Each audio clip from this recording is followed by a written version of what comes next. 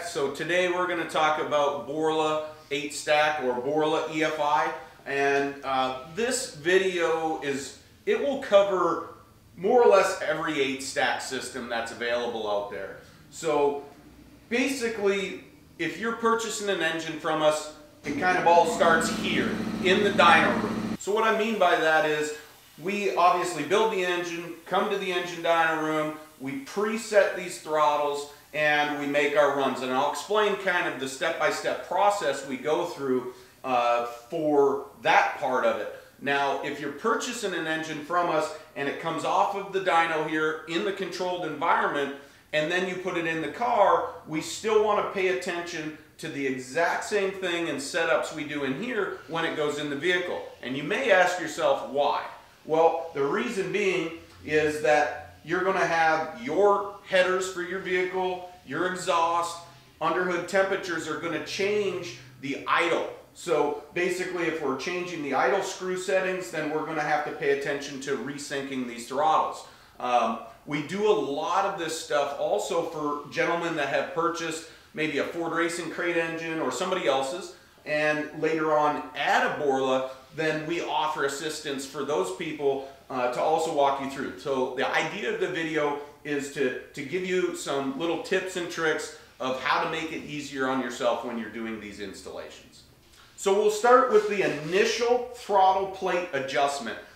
I want to point out these are very, very good from Borla. One of the reasons why we use these, because the throttle bores are very, very straight and concentric. So adjusting these, it's not as difficult as some people think.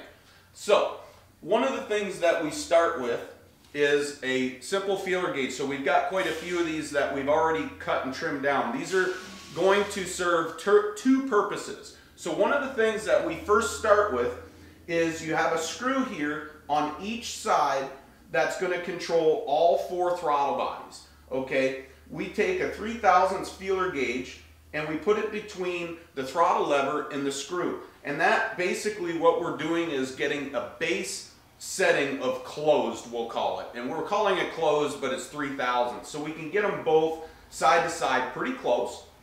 And then from there, we go with our simple Allen key. We're going to turn one complete turn on both sides. Now, that base setting is going to vary depending on the engine. The bigger, obviously, the cubic inch. If we're doing a 582 big block Chevy, it's going to need a little bit more throttle blades, so we may go 1 1/4 or 1 1/2 turns.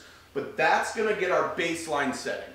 So that said, when we first start the engine in here, just like it would be you starting it in the vehicle, you don't want to be monkeying around and messing with the adjustment of these throttle blades. We're warming up, we want to check, make sure our oil pressure is good, we want to top off the radiator.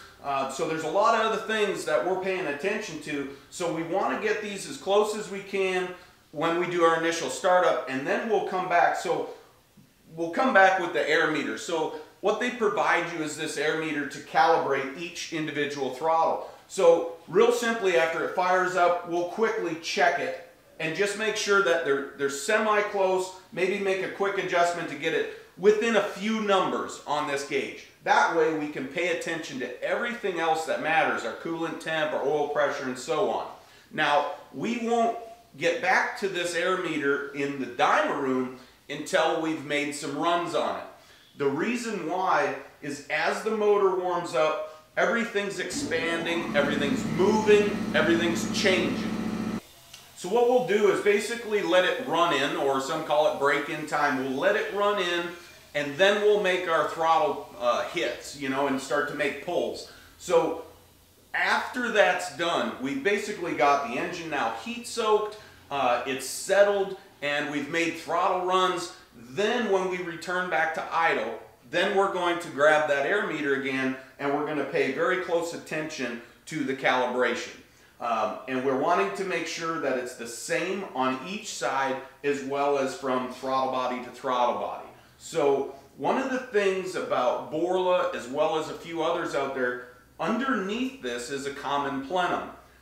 That basically gives you a vacuum area to pull for the map sensor. But what it also does is actually help balance these from side to side, so it doesn't make it as tricky.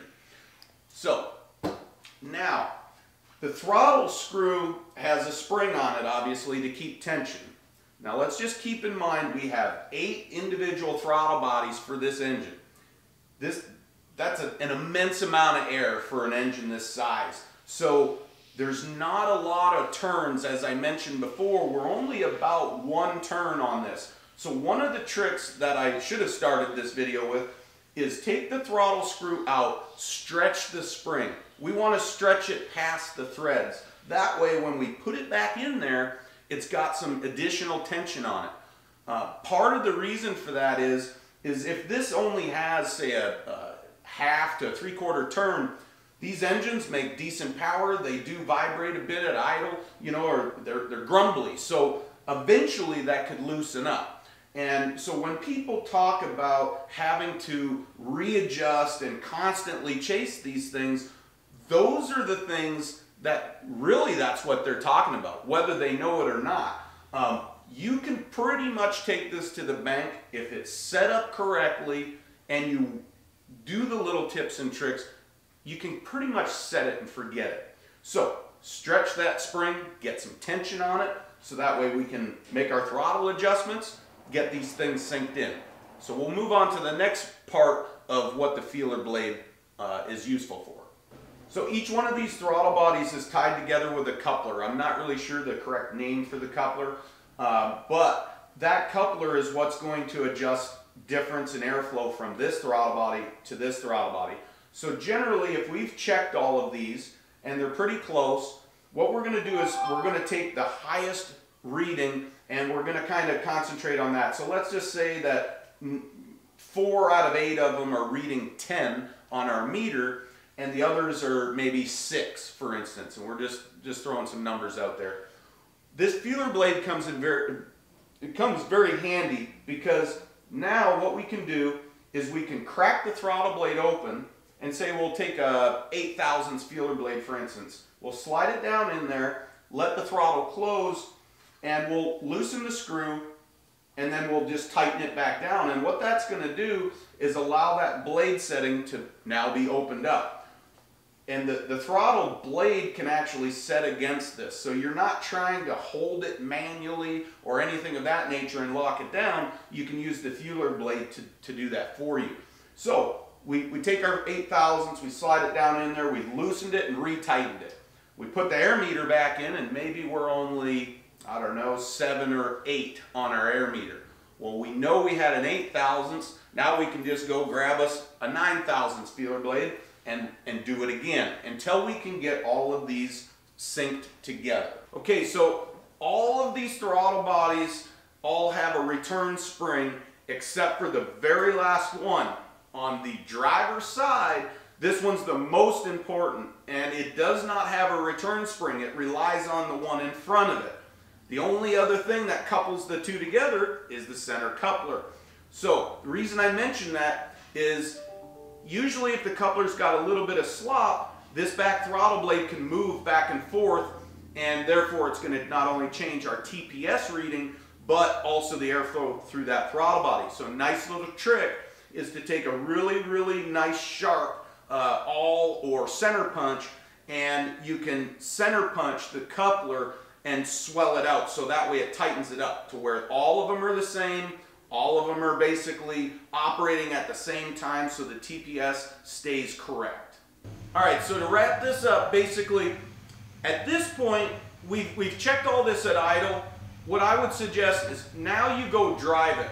And the only time that you're going to really experience anything unusual would be probably very, very light throttle. So we're just barely cruising, we've barely got our foot on the throttle. If you were to hear it, what we call lean sneeze, chances are it goes down to the bell crank in the center that's operating both throttle body banks.